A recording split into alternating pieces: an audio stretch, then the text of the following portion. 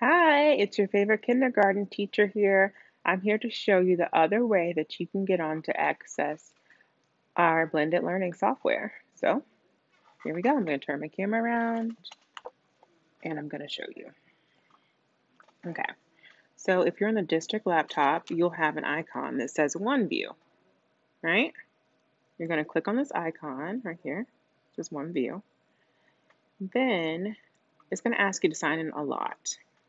Don't freak out because um, once you sign in the computer, you're good. So here's the blending learning right here.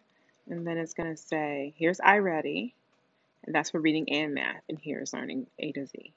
Those are the programs that we use every day in class. All right, let me know if you have any questions. See ya.